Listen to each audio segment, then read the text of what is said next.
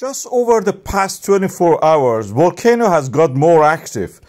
It started from this yesterday, and this is what you saw, and changed to this. Huge fault collapses, by the way. And then today, now we have the rim this side build up, and we have a cauldron practically.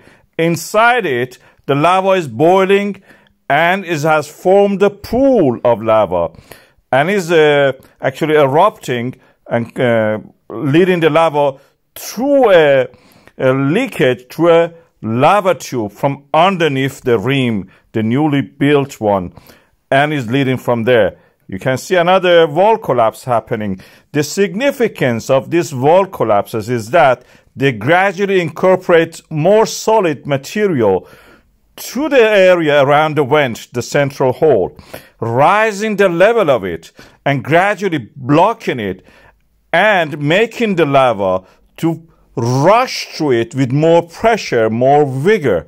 And that's what we are seeing. It looks like the lava is flowing vigorously with a more intense activity.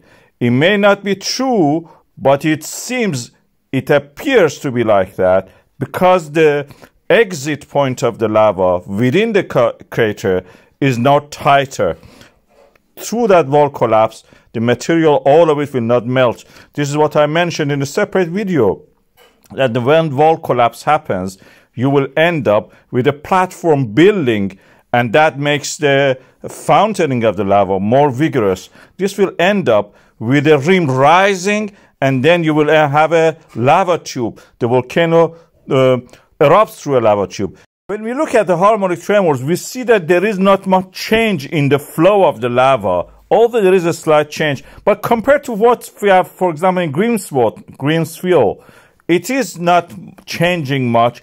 The lava is flowing. It is because in the Reykjanes Peninsula, we have the boundary between the Eurasia and the North America, and is now pulled apart enough that we can have a volcano right exactly on the Grindavik Rift Valley. Grindavik is in the Eurasia, and Svartsengi and other parts are in the North America. That's a very significant thing. We are seeing changes in the flow of the lava is also erupting vigorously, it appears.